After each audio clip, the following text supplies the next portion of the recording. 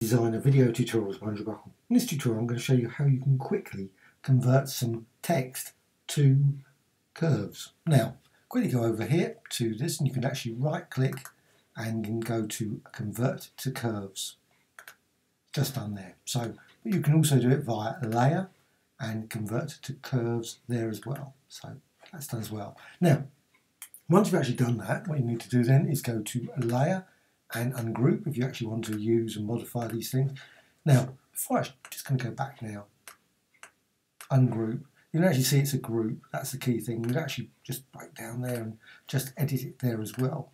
So you can just, of course, just drag that out, modify that, just drag that up there, modify that, set the colour, perhaps apply, but it's still part of a group. So if you actually want to ungroup it, just go to layer and ungroup, and then you could obviously modify it, move it over there.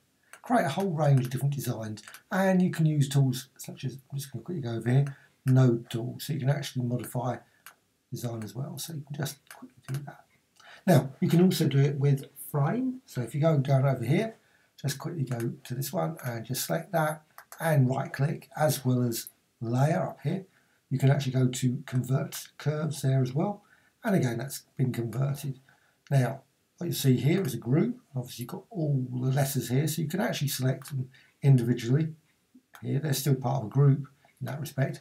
But if you don't want to do it that way, you can actually go up there, select all that, and then ungroup. So you've got the whole lot ungrouped, and then just go there and modify. And again, what you can do, just go over here to the node, and you can modify there. Hope you found this of interest. Thank you very much.